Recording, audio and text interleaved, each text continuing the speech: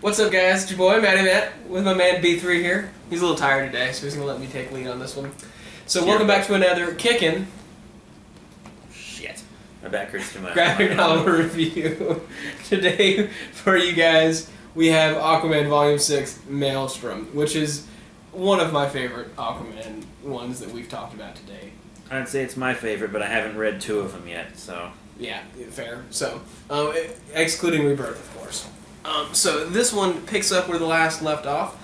There was a diver whose name was Coombs, C-O-O-M-B-S, weird name, who was saved in our last issue, I believe. It wasn't really saved, because he was legally dead. He was legally dead, and he got his brain was gone. He got experimented on at the Triton base, and at the beginning of this one, we finally get to see what they did to him.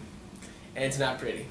He becomes super cool, though, but it's bad. It's real bad. So he is called the Chimera because he's been given essentially all of the genetic abilities of all of the most dangerous sea creatures out there. And he's got the freaking Kraken's, half of the Kraken's brain. To make up for lost brain tissue. Yeah, and his sea telepathy control sea life is stronger than Aquaman's. So Aquaman can't control sea life when he's around. It's really awesome, guys. It's a great conflict. And as things progress, we've got conflicts with the Chimera and Aquaman and him having a showdown. And it's a very intense showdown that happens over multiple times as Aquaman's trying to figure out what's going on.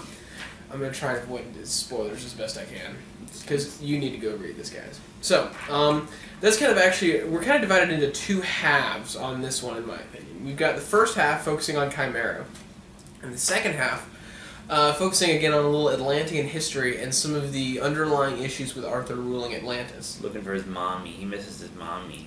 Atlantis is actually rejecting Arthur as a ruler. Like, not the people, like the physical, like the buildings and shit.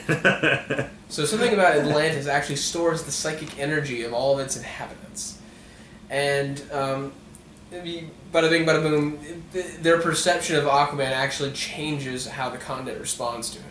And fucking guest starring Martian Manhunter. Because we said psychic. Yeah, because the Aquaman writers aren't confident enough with his sales numbers to have it just be him figure stuff out. Despite the fact that this was really good. It was really good, yeah. You could have done something with just a stand-in Atlantean instead of Martian Manhunter, but it was nice to see Martian. I guess. I like John Jones fine. I mean, I thought he was a little intense in the New 52, but he seemed fine in there, yeah. Yeah, it didn't really change anything. It wasn't very relevant. But we get some insight into Atlantean politic-y kind of stuff and history and culture. Gorilla City! Yep, we get to go see Gorilla Grodd, too, which is fun. It's got some great one-liners in this. Yeah, he went all over the place, and he found his mommy, and she tried to murder him. She did try to murder him. And then he saved her. And then he walked away. Yeah, and they just left her, and they kind of were like, oh, my essence is in this shell, or this stone key thing. It's going to stop the continent from rejecting you. Sure, why not? That's explained a little bit there. I'll take it, it's magic, who cares? Exactly. Right?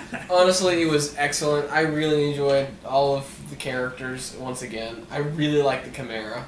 And from a less biased opinion, yeah, it's pretty excellent. So, yeah, it's good. It's a good book. I appreciate that. Who wrote that? Jeff Parker? This was, yes, Jeff Parker.